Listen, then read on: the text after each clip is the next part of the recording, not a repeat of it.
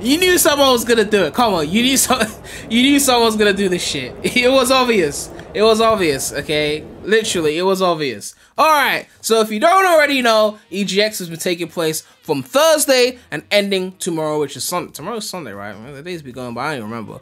But we've got shit to talk about with regards to Sonic Frontiers, as we got more information, more footage, and yeah, more debates with regards to the M word. So we're gonna get to all this right now. But let's subscribe to the channel already. Please make sure to subscribe. We are trying to hit 100,000 subscribers and hopefully 7,000 subscribers before Sonic Frontiers comes out. So let's get to it. Okay, 2D Green Hill Zone. I don't know if you saw this one before because it was the sunset one, but this is a daytime one. And this one is basically biting off classic Green Hill from Generations. So we're going to play the clip here and take a look. It's not the full stage, it's a good amount of it though. Alright, so we can see 2D Green Hill. Supposed to take it there. We've got the large metal bugs. And yeah, it pretty much looks like the Generations one. Once you get through it, you'll see what I mean. There's level design similarities in there. Obviously, some original level design as well, because they bite some and then they keep some original. But it's basically taking inspiration from classic Green Hill and Gens. Then you go up there and hit the spring. But yeah, it's another cyberspace level. Apparently, one of the reps said there was 50 plus levels. I wasn't the one who asked the rep. Someone else asked. I can't vouch for that. I just heard someone say that they were at the event and the rep said it was 50 plus levels. So there's essentially going to be a lot of cyberspace if that was true. I don't have the tweet anymore to like confirm that one. So yeah. But yeah, it's a cyberspace level. Like again, like nothing special here, but we're going to keep it moving. And then we've got an interesting one here, Green Hill stage theme. This is the original Green Hill, 1-1, okay? And this theme is, I'll play it. Some fans saying this theme is really good. I call cap, I call bullshit, okay? Listen, this is the kind of song that if I played this to a Sonic fan and they didn't know it was from Sonic, they didn't know it was from Frontiers, they would just be like, okay, whatever. But because it's from Frontiers, they're like, no, it fits Green Hill. It feels right. It feels good because it's digital cyberspace, so it works. This song sounds like a reject song from the Impossible game, okay? And the Impossible game had some fire music, but like if you couldn't make it to that, then like I'm sorry. Like this is not what you expect to hear when you enter Green Hill, okay?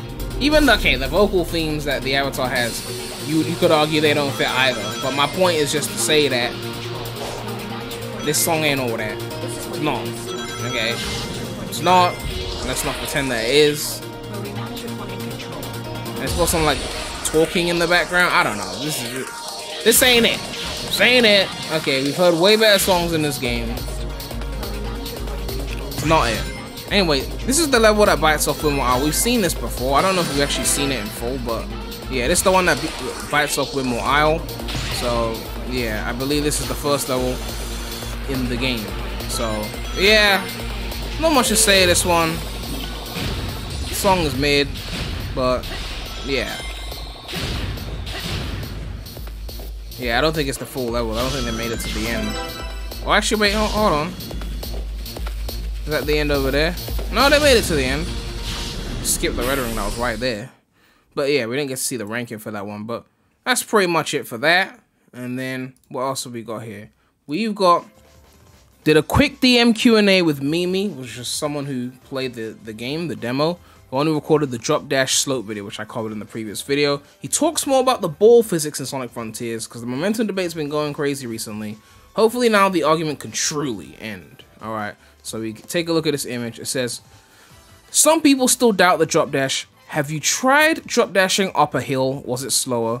This response is, drop dashing along a straight path or up a hill is super slow and isn't worth it over just boosting. Downhill it's faster than boosting. So that means that there is rolling momentum because it's slower uphill, faster downhill. That's a good thing. Is drop dash input jump plus double jump, hold, or jump plus double jump plus double jump? Well, the third one wouldn't be a double jump. But yeah, jump, double jump, then press A again. And I swear, I did the drop dash twice, and I played the demo 2 times. I was only able to pull off the drop dash twice. It's so confusing. You have to jump, then you have to double jump, then you have to press a third jump, and then hold on that one to pull off the drop dash. Why the fuck am I trying to do all that just to drop dash? They should have put drop dash on a separate button or something, because like, what if I don't want to double jump? What if I just want to quickly drop dash without double jumping? I need that fine tuning of control. In Mania, there is no double jump, so you don't need to worry about shit like that. But here, it makes logical sense to have it be a separate button for drop dash. Maybe they don't have any buttons left available, I don't know. But like, jump a second time, then press it a third time, and then hold on that one. Yeah, that's why I was barely using the drop. It was so weird. That was the thing that I was struggling to pull off. And actually, by accident, this is a complete separate tangent. Remember that one move where Sonic, like, the camera like pans, he does the cinematic anime style like attack? I actually did pull that off, but I don't know what I pressed to do it. But I did pull that off when I played the demo. But yeah, it looked really fucking sick. Anyway, what was the thing that got you the most excited from playing the demo? It says the open zone platforming has some really cool gauntlets that Sega seems allergic to show off. Namely, the floating structure in the box art has a really involved one of the alternative paths and a wall running segment around the structure. I want to see more of that. So basically, there's platforming challenges, as I showed you guys when I reviewed the demo. In the map, they mention like challenges and shit, but we didn't get to see most of them because, again, most of the demo you're stuck in the tutorial. So I guess he's saying that he obviously got further, because if you're replaying the demo, you're going to get further in because you get faster. And there's some challenges there that are really cool that involve open zone platforming, but Sega ain't showing them off because maybe they think people don't want to see platforming for some weird reason. So yes, they are there. So I guess that gives me a bit more hope that platforming will pick up later on in the game, because if it does, if platforming picks up, if combat difficulty picks up, then I'll have much nicer things to say about the game than what I already saw. And then on the final point, it says, only judging by what you played, where do you estimate the full game will fall on a 1 out of 10 scale? And he says, hard to tell a lot of this game is going to ride or die on variety, but we could easily be in for an 8 out of 10. Alright, so that's an interesting point. I'm still leaning in that 6 to 7 out of 10 range. I know when I said 6 to 7 out of 10 in my demo review, people were just Ray Charles to the 6 part. They were blind to that. They just went around saying 7, and I went as far as to say, Prem is negative and hates everything, and he gave it a 7. That means it's a masterpiece. It's perfect. But nonetheless, I said 6 to 7 because, again, I haven't played the whole game. I can't judge the entire game. I have to leave that range a bit open. If it's more mid, then it leans towards a 6, like when I play the whole thing. But if it surprises me, then it could hit the 7, maybe even a 7.5. I personally don't see the 8. I love to be proven wrong. If it is the 8, then I'll be like, it was the 8. I didn't see it, but you know, I wouldn't want to sit right. I wouldn't bet money on an 8 for me personally. I can't say what the critics or the fans will say, but we'll keep going anyway. Back to the momentum debate. This one's not really too much of the debate. This is just the fact that you can curl into a ball in 2D cyberspace levels. So if you press down, you can curl into a ball. It says here, for people who don't know, it's like a roll into cyberspace by pressing down while running or boosting without having to jump. So you don't have to do the annoying drop dash bullshit because it's 2D. Simple down will get you to call. So that will be fun to try out in cyberspace, especially if you can go down and boost while going downhill like you could do in Sonic Rush. That's pretty lit. And then a pick of Sonic rolling in. No, this is the pose that he does when pressing the boost button without moving. So if you press the boost button but you're not moving, it does that. So you can't boost without holding the analog, I'm assuming. So that's another interesting thing to look at. And once again, with the drop dash building momentum, we've got another clip. This one's from Volcomia Sonic Central. And you can see here, he's going to pull off the drop dash. And you're going to get that nice downward momentum. Very beautiful. Very beautiful. That is nice. And he goes into the dash panel. Beautiful. Beautiful. And then just confirming that, yes, the speedometer does, in fact, increase when you go downhill. So just proving that it is momentum. So that is a good thing. But the debate continues because... Sorry, I got a phone call.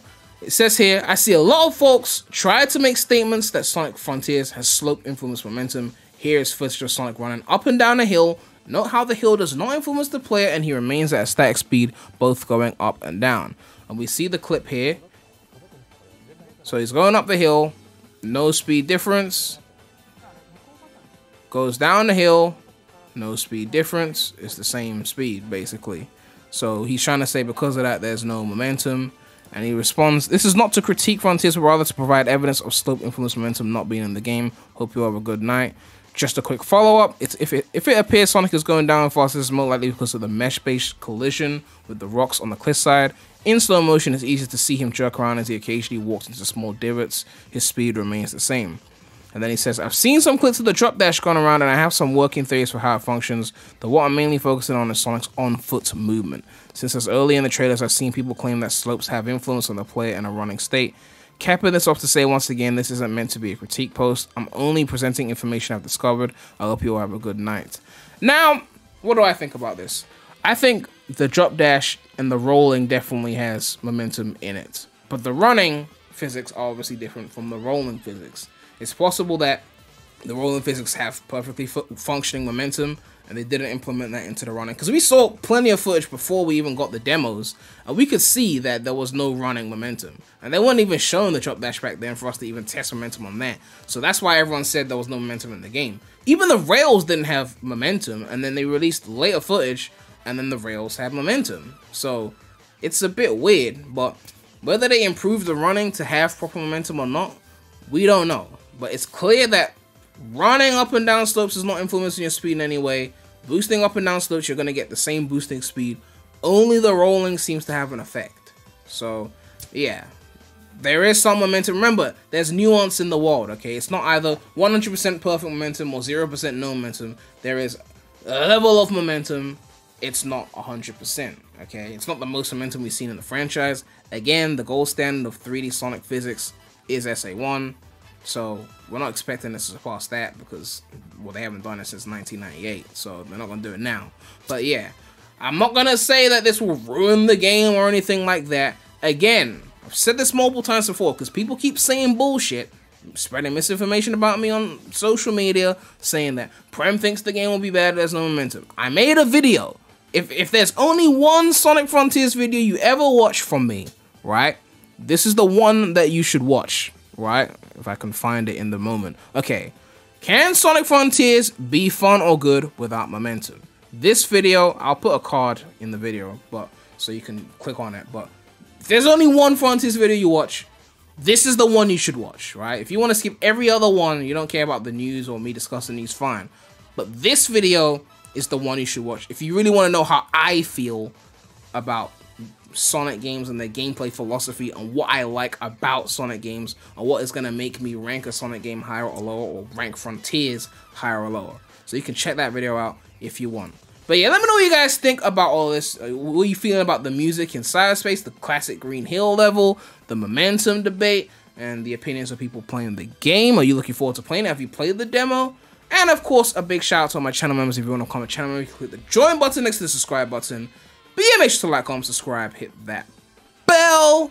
Make sure to check out the non-Sonic channel. The link will be in the description. But that's all I have to say right now. So, Premy out.